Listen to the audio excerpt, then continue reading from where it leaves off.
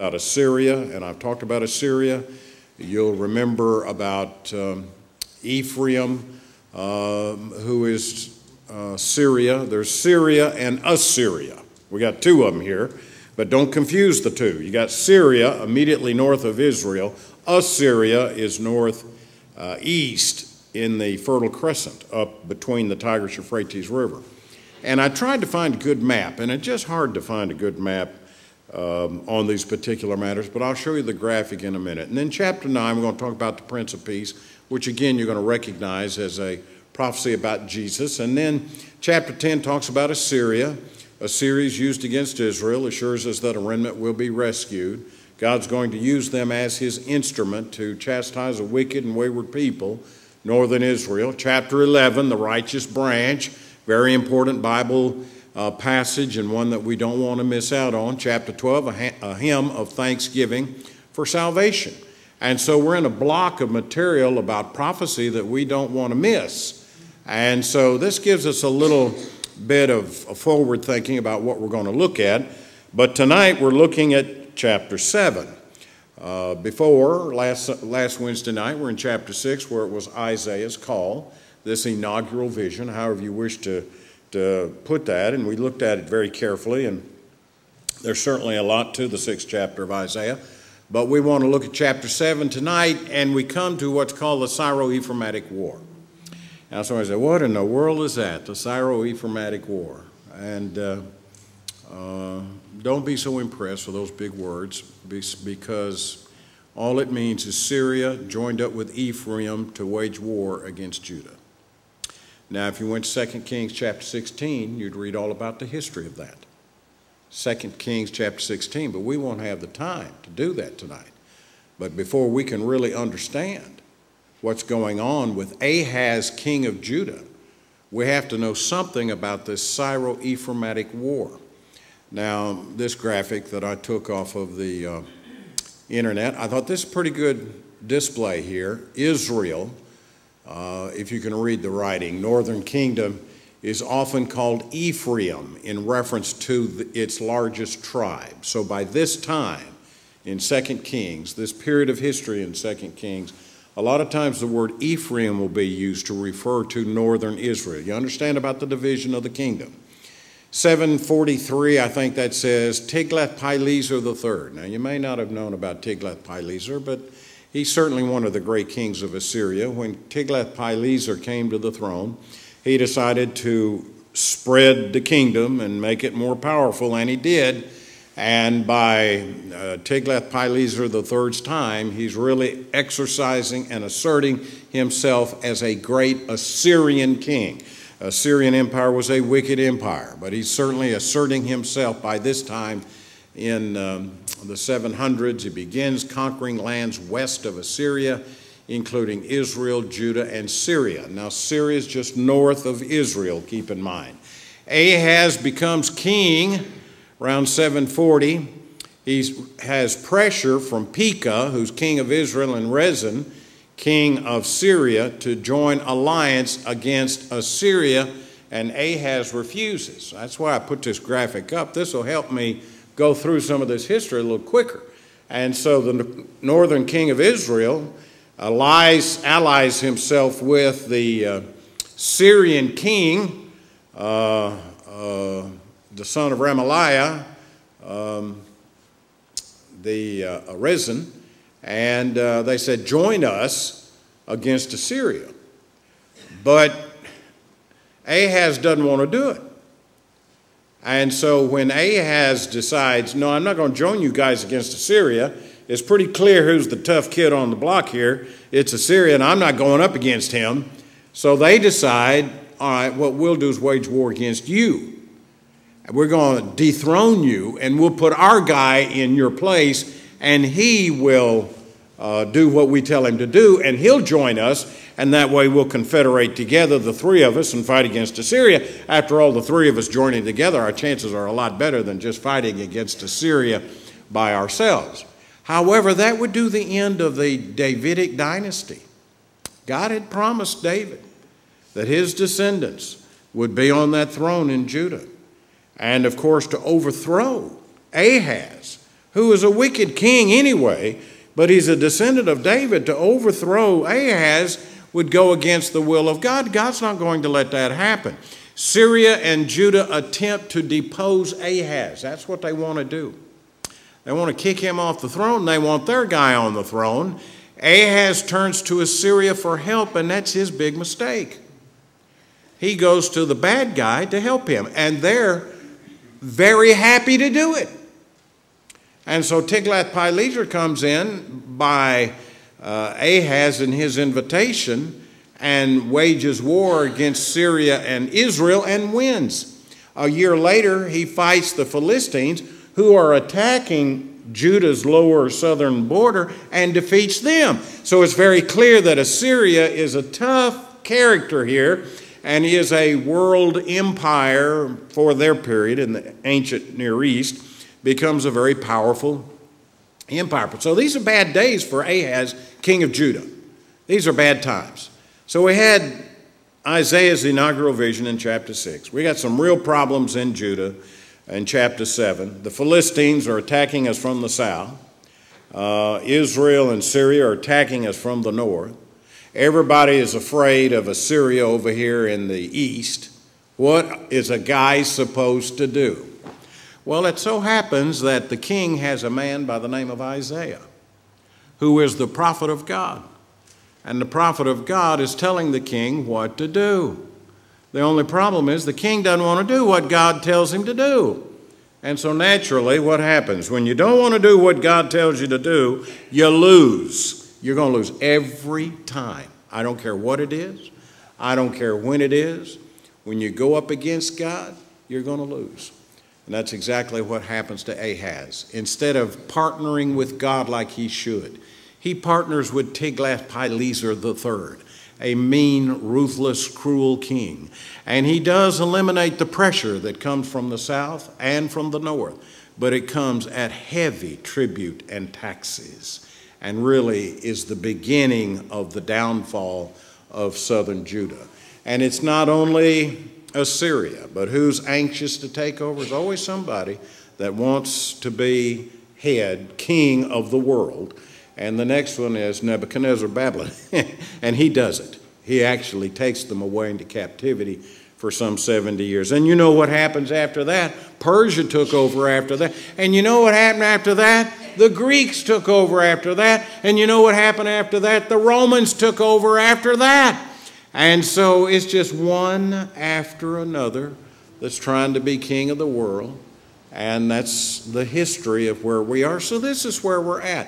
And you know, as I think about this, if this man, Ahaz, had been faithful and obedient to God, he might have changed that whole thing. If he had been faithful and obedient to God and did what Isaiah instructed him to do, he might could have changed that whole deal there. But because of his failure, now the descendants of David are but vassal kings, never to really be a king like David was or Solomon was, but mere vassal kings under the reign of greater empires and greater world kingdoms. And finally, the ultimate king, Jesus Christ the righteous, is born during the time of Rome, and God, Emmanuel, comes in the flesh. That's where we are. That's the history of it. The Syro-Ephraimitic, they call it Ephraimite. The Syro refers to Syria. Ephraimitic refers to Ephraim. War against southern Judah to force Ahaz off the throne and put their guy on so that they will join them in their war against Tiglath-Pileser, the great Assyrian king. The first part of chapter 7, our study tonight, is the plot. So let's study the plot against Ahaz, which I've just described. In the days of Ahaz, the son of Jotham, son of Uzziah, king of Judah, Rezin, the king of Syria, and Pekah, the son of Remaliah, the king of Israel, came up to Jerusalem to wage war against it, but could not yet mount an attack against it. Now, they've been pretty successful. If you went back to 2 Kings chapter 16, read that chapter there, which we'll not do tonight, it'll fill in a lot more of the details that we're talking about. when the house of David was told, Syria is in league with Ephraim. You'll remember who Ephraim is now, northern Israel. The heart of Ahaz and the heart of his people shook as the trees of the forest shake before the wind. What do you reckon that means? He was scared to death. He was scared to death when he realized Syria joined up with Israel. And now they're encamped just a couple of days away. It scared him to death. Now it makes clear that it's the house of David. Now a passage I think I will turn to is 2 Samuel chapter 7. So let's go back over to there and review that just right quickly as part of our history, because this is an important point that we want to remember. I like this passage. It's almost humorous for me, but I won't make much of that, the way he acts here. It said, you know, here I am, I live in a house of cedar, and there's not even a place for God to dwell. And then God comes to him and says, well, who told you to build me a house? I didn't tell you to build me a house. Who told you to do that for me? I didn't tell you to. I took you from the sheepcote, made you king of Israel. All you were was a shepherd boy, and I made you king. Who told you to tell me what to do or to build me a house? But I'll tell you what I'll do for you. I'll build you a house. Now, it's that house that I want to read about. Verse 12. When your days are fulfilled and you lie down with your fathers, I will raise up your offspring after you, who shall come from your body, and I will establish his kingdom. He shall build a house for my name, and I will establish the throne of his kingdom forever. And so you see what God's getting at there. He is giving us a little glimpse of the Christ that's going to come. God's going to build him a house. It's not going to be a physical house, but it's going to be a spiritual house. And his descendant is going to reign over that house forever. Now that becomes a powerful point when we get to Matthew chapter 1 and Luke chapter 3, because the Christ is going straight back to David.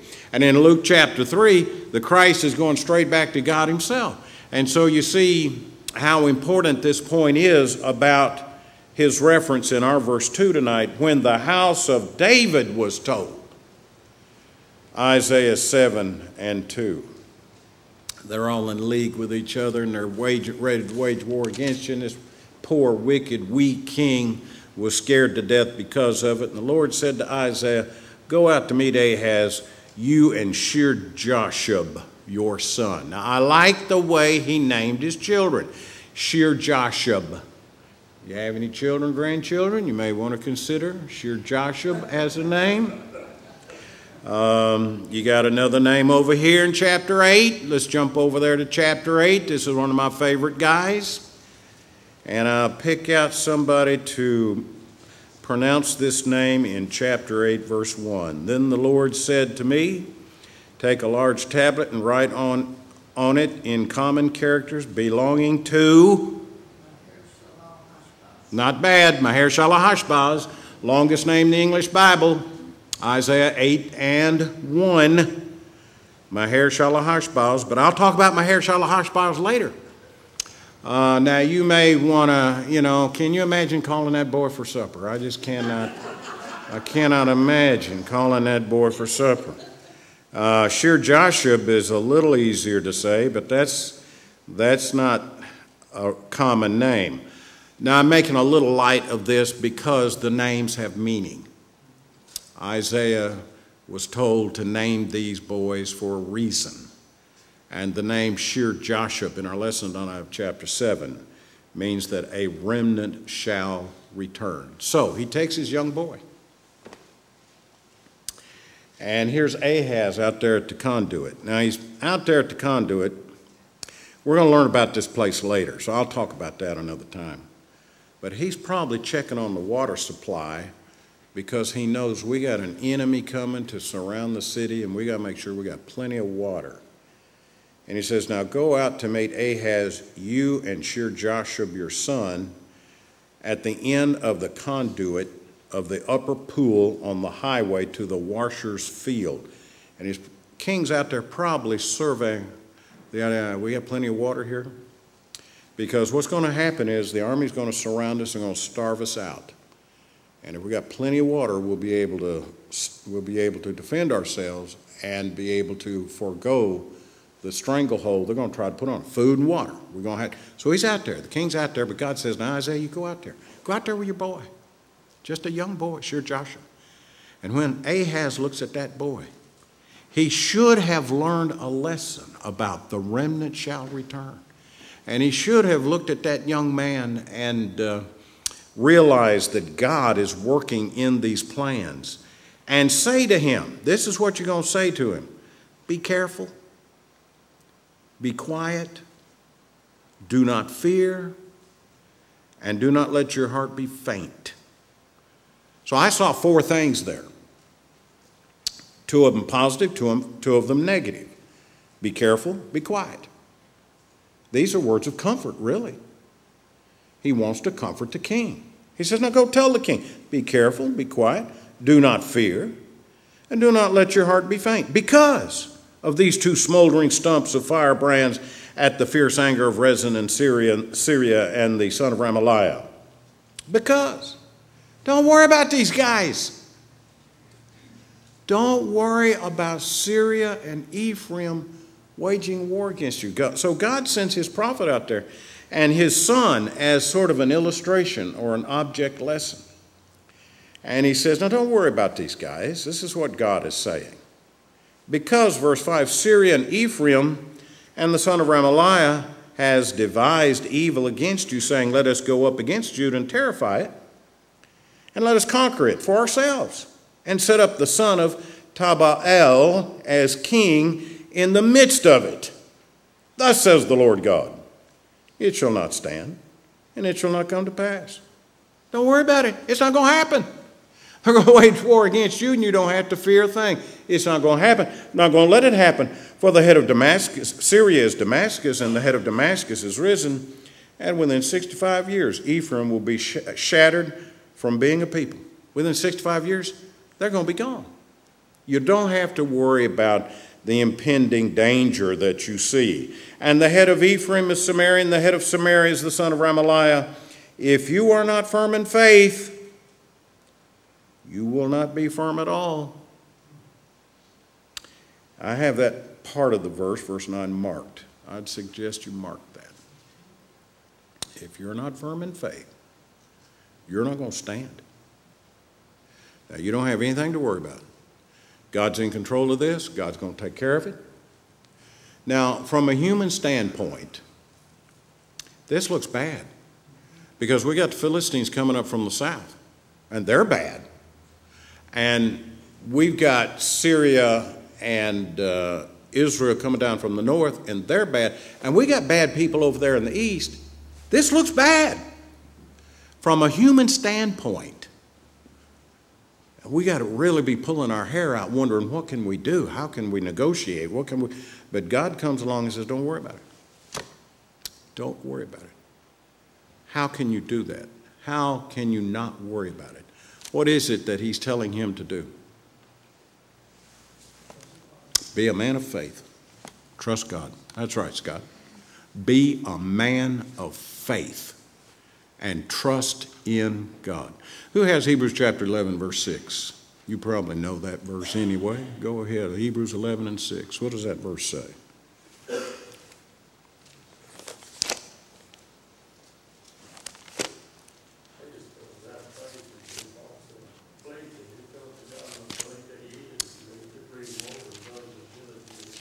That's exactly right, John. That's Hebrews 11 and verse 6. Without faith, it's impossible to please God. I don't care what dispensation you live in. You got to have faith. You got to trust God. You got to take him at his word. You've got to do what he says. You've got to rely on him. Let's see if we can have another verse on that. Hebrews chapter 3.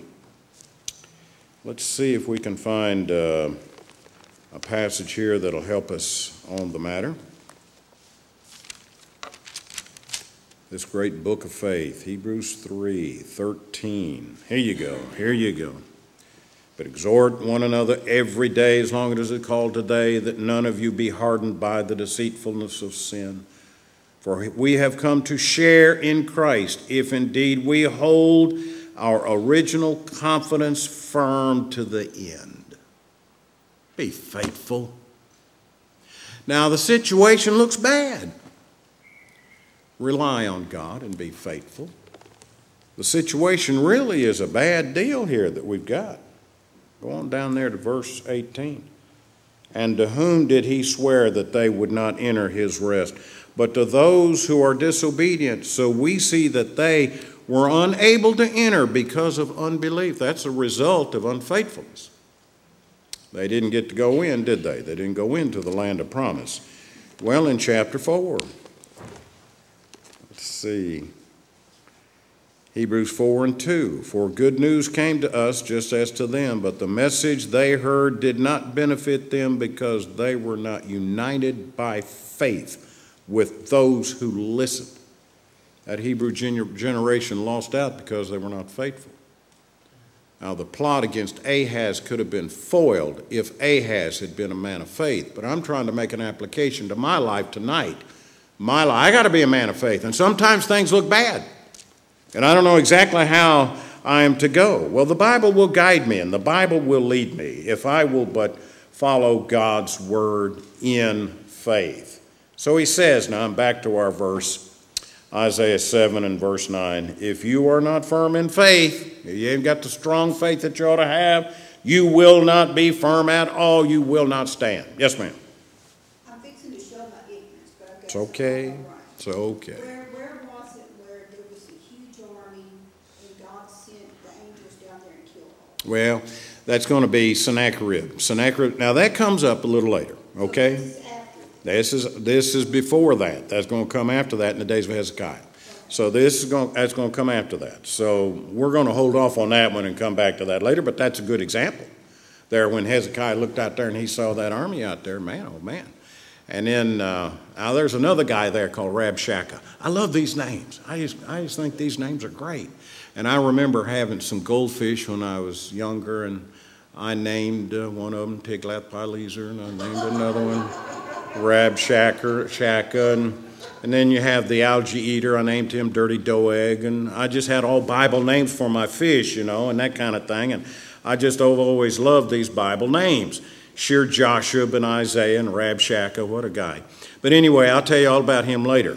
Now I'm in verse 10, which is the second point that I saw here tonight, the sign of the Lord, and it's probably the most important part of the whole chapter. Again, the Lord spoke to Ahaz. Now, who spoke to Ahaz? The Lord spoke to Ahaz. Now, what's Ahaz doing? Is Ahaz given, the Lord spoke to Ahaz. Again, the Lord spoke to Ahaz. Ask a sign of the Lord your God. What I'm trying to say, and I'm kind of stumbling around, who's doing the talking here? Well, the Lord is, and who's mouthing it? Isaiah. Isaiah didn't say, now look, I'm going to tell you what to do. Isaiah didn't say that. Isaiah is talking to the king. Isaiah goes to the conduit. He's got his little boy there. Isaiah goes up to the king. And he said, look, the Lord is saying to you, the Lord spoke to Ahaz. For him to speak to Ahaz, speaking through that prophet, was the same thing as God speaking directly to Ahaz. He spoke to Ahaz through that prophet. It was God's word. Now, the prophet Isaiah is not saying, this is my word, or I think you ought to do this. The prophet Isaiah says, God's talking to you. Why don't you listen? Now, I guess, I don't know, when I think about these things, why can't people get that point? The Bible's talking to you. It's God talking to you. Why can't we get that point? It's God's word talking to you. It's God talking to you through his word. That's what he's doing. We've got no New Testament prophet here today. We've got no inspired speaker here today. We've got the inspired word of God, which is more important than that. This is it right here, and God's word is speaking to you. Why don't you listen to it? Again, the Lord spoke to Ahaz. Ask a sign of the Lord your God. Let it be deep as Sheol or high as heaven. But Ahaz said, I will not ask, and I will not put the Lord to the test. First of all, it was a command for him to ask. God commanded him, ask a sign. That's in the imperative mood. And he says, now ask a sign. But Ahaz says, well, I won't put the Lord to the test. Sounds like he's a very polite guy, doesn't it? Very respectful, polite guy. No. He's already made up his mind. I do not want to listen to what God says. That's Ahaz. Now it sounds like, oh, I don't want to bother God about this. That's not his point. His point is, I've already made up my mind. Don't bother me with Bible. I've already made up my mind. Don't be bothering me with what God says. I've already got my mind made up on this. He says, now ask for a sign. But Ahaz said, I will not ask. I don't want to know what the Lord says. Is there any modern day parallel to that? I think so. And I will not put the Lord to the test. And he said, hear then, O house of David, is it too little for you to weary men, that you weary my God also? I'm going to give you a sign whether you ask for it or not. And here it is. Therefore the Lord himself will give you a sign. Behold, the virgin shall conceive and bear a son, and shall call his name Emmanuel. Mark Isaiah 7:14. Mark it. You don't want to forget that verse. You want to highlight it or asterisk it or something so that you can remember that. Here's the sign. Now, there's been so much discussion on Isaiah 7:14. But I won't tell you how to answer Isaiah 7:14. It just solves the problem, simple enough for everybody to understand. Matthew 1. You just go to Matthew chapter 1. And then you turn over here. Let's do that. We'll go to Matthew chapter 1. And Matthew quotes Isaiah 7:14. And somebody says, well, who's the virgin? Who's the woman? And so we'll go to Matthew 1, and the passage is, this is a story about Jesus, about verse 18. Come on down to verse 22. All this took place to fulfill, in Matthew 1 and 22, what the Lord had spoken by the prophet. Behold, the virgin shall conceive and bear a son, and shall call his name Emmanuel. So it's very clear, if you read on down through here, he's talking about this young woman, Mary, who is espoused to Joseph. She is betrothed to him. Before they came together, the Holy Spirit reveals this matter to Joseph, that she's with child. Verse 18 and 19. Her husband Joseph, being a just man, unwilling to put her to shame, resolved to divorce her quickly. But as he considered these things, behold, an angel of the Lord appeared to him in a dream, saying, Joseph, son of David. You see that point about being a descendant of David? Do not fear to take Mary as your wife, for that which is conceived in her is from the Holy Spirit. She shall bear a son. You shall call his name Jesus, for he will save his people from their sins. All this took place to fulfill what the Lord had spoken by the prophet. This fulfills that. Now that settles it.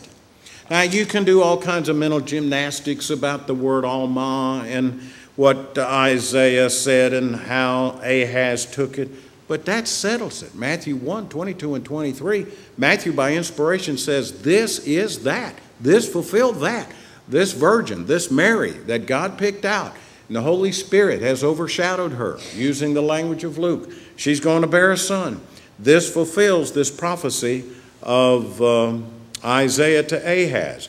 Therefore, back in chapter 7, the Lord himself will give you a sign. Behold, the virgin shall conceive and bear a son, shall call his name Emmanuel. Now, this really got kicked up when the Revised Standard Version back in 46 and 47 translated that young woman. This discussion really got going. Yes, ma'am.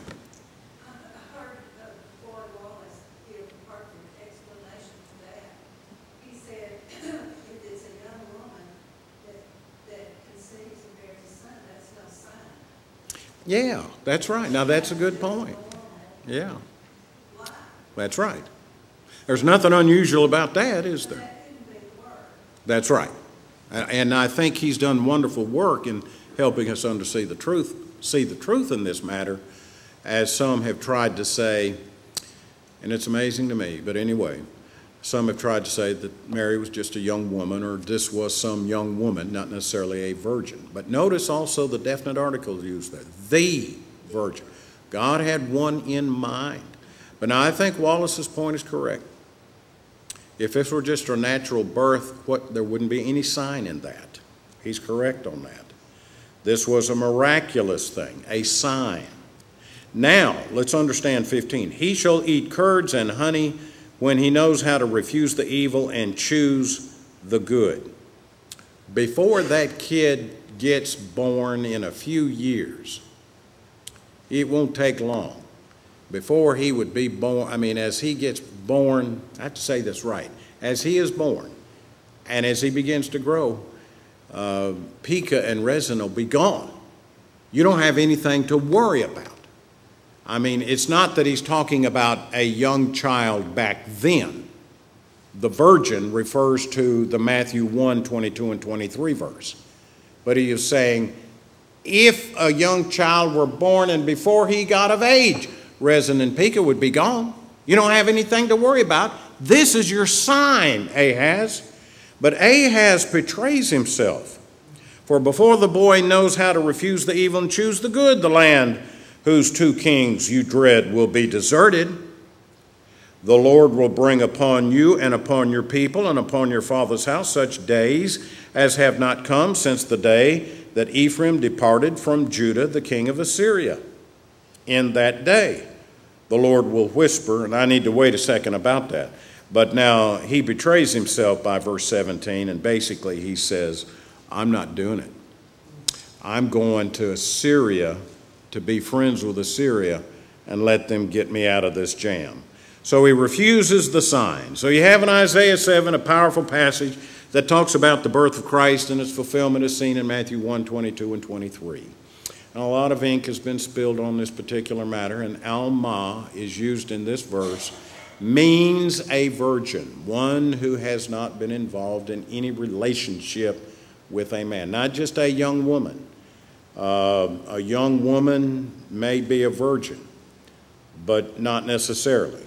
Here he's talking about the virgin, the young woman who's never had relationship, a particular young woman, and he's talking about Christ. He's talking about Christ there in Isaiah 7:14. So you want to write in your margin Matthew 1, 22 and 23. Yes, ma'am. Back up here where he tells him to ask the Lord for a sign. Was that an effort to strengthen his faith and to keep you from being afraid so he could do what the Lord wanted him to do and not join in with Assyria? Yes, I think so.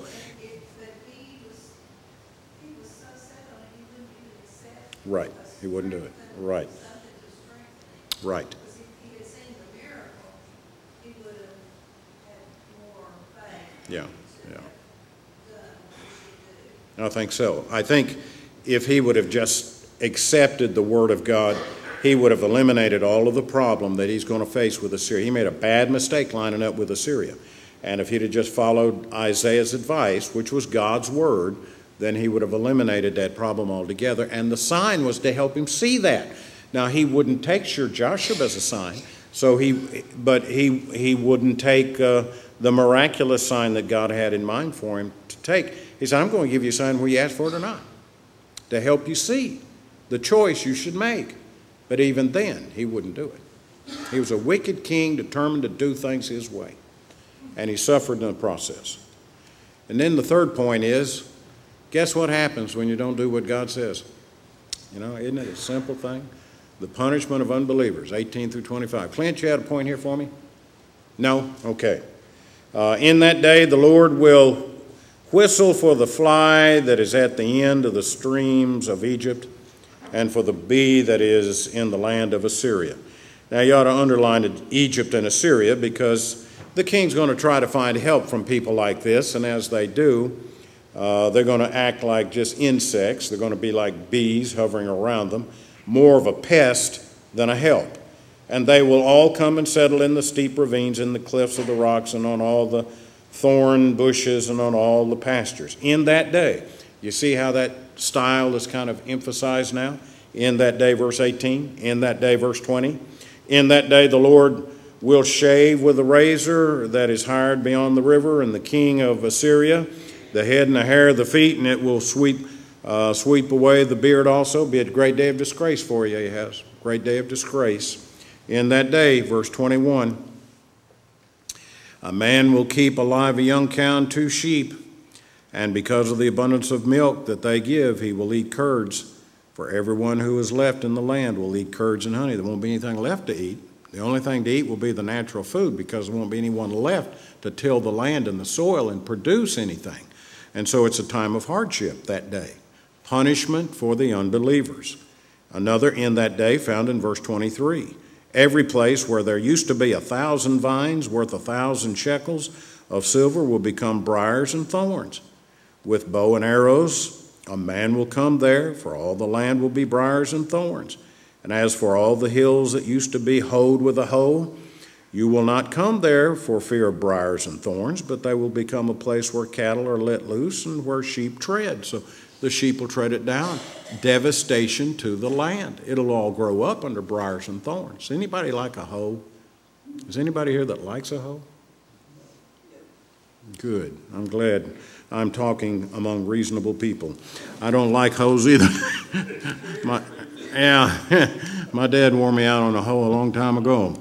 And so when I see the word hoe here, I don't care for it at all. But anyway, his point was, it used to be a lush, beautiful, very fertile area that had so much produce, but now it's just briars and thorns. It's nothing.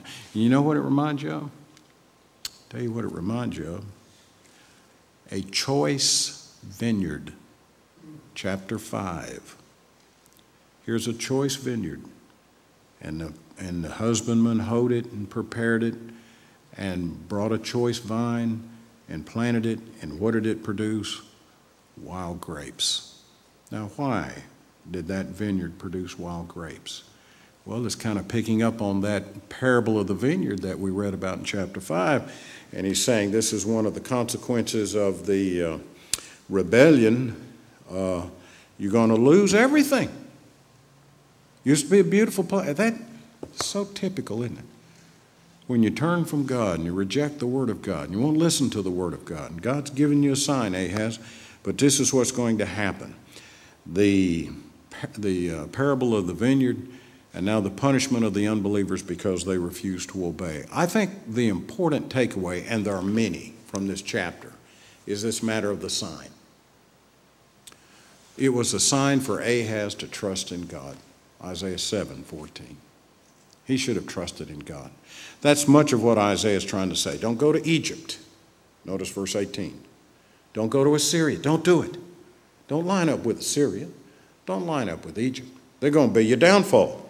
In that day the Lord will whistle for the fly, verse 18, that is at the end of the streams of Egypt, and for the bee that is in the land of Assyria. Don't do it. Don't go down there. They're not going to help you. They're just going to be an annoyance and a nuisance for you. This was a sign for him to put his trust in God, and Ahaz wouldn't do it. It was a sign of a distant day that the Messiah would be born of a virgin. I've sit and listened to preachers talk about this and argue about this and this, that, and the other, and say, well, it's a dual fulfillment. Then another one say, no, it's not a dual fulfillment. It had Jesus in mind all along. It wasn't a dual fulfillment. I don't get too exercised over that particular matter. I think the main point is it was a sign for that wicked king. God's going to do something for his people. And you need to put your faith and trust in that. And Matthew is the final word on it. Matthew 1:22 and 23. Whatever Matthew said about it's right. And Matthew said Mary is the virgin that he had in mind in Isaiah chapter 7 and verse 14. And so that's the end of that story. It was a sign of a distant day when God is going to bless his people. It was a sign for us to believe that God has become man. And what does Emmanuel mean other than God with us? And so he's telling us in that great passage. Let's go back to the Matthew 1 passage and pick up on that again. Matthew 1.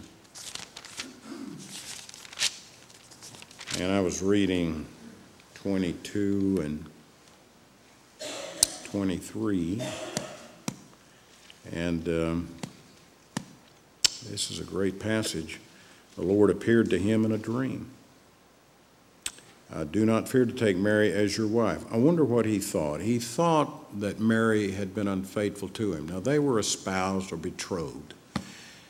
It was stronger than an engagement. She's actually called his wife here. It is an accommodative term. They did not have privileges as husband and wife would have. But yet, it was a stronger covenant agreement between them than just an engagement. For him to put her away, it had to be a bill of divorcement for him to put Mary away, which he was going to do. Now, he's going to try to do the right thing about it. He didn't want to make a public example out of her.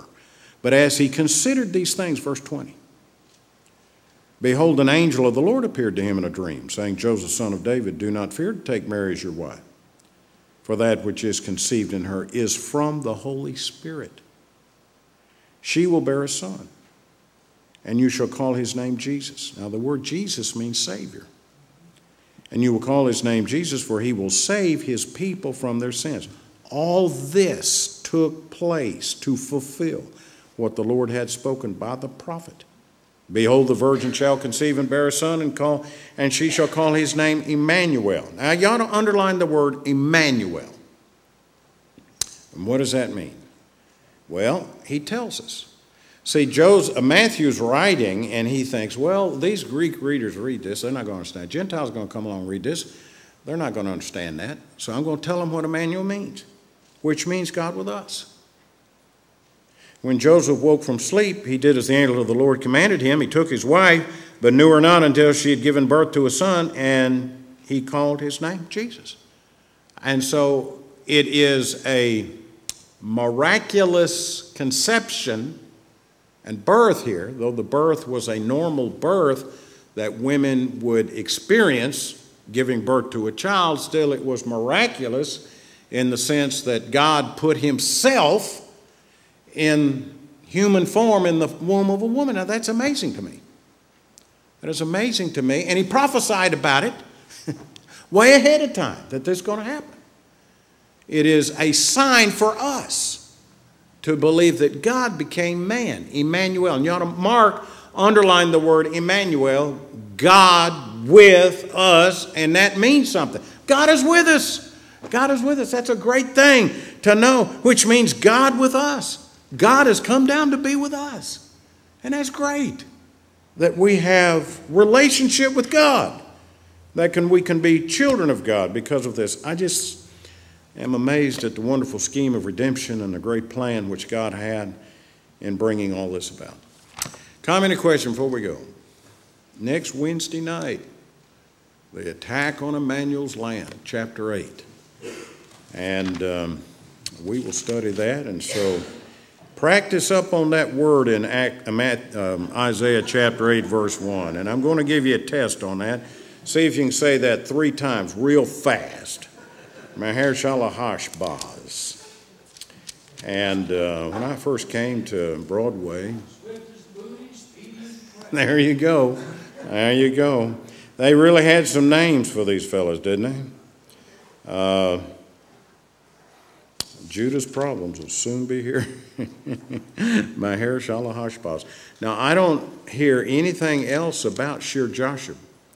That's the only time we meet Shir-Jashub in chapter 7. Is in chapter 7, verse 3, and then this Maher-shalal-hash-baz in Isaiah chapter 8. They asked me to speak to the young people when I first came here. It's been a number of years back. I said, all right, I believe I will. And so I turned to Isaiah chapter 8, verse 1. I read this name, and I said, no, that's, can anybody in here pronounce that name? And nobody in there could pronounce the name, or teenagers, young people. I didn't really expect anybody to pronounce that name, but I said, now this is how you pronounce that name. But it's not the hardest word to say in the Bible. You know what the hardest word to say in the Bible is? No. That's the hardest word to say. No. I'm not going to do that. No. I'm not going to participate in that. No. I'm not going to say that. That's the hardest word to say, is the word no. Not Maher-shalal-hash-baz. But I'm going to tell you all about that next time, Lord willing. Comment or question before we go? Anybody? Isaiah chapter 7. We'll look at chapter 8 next next Wednesday night. All right. Let's have a word of prayer and then we'll be dismissed.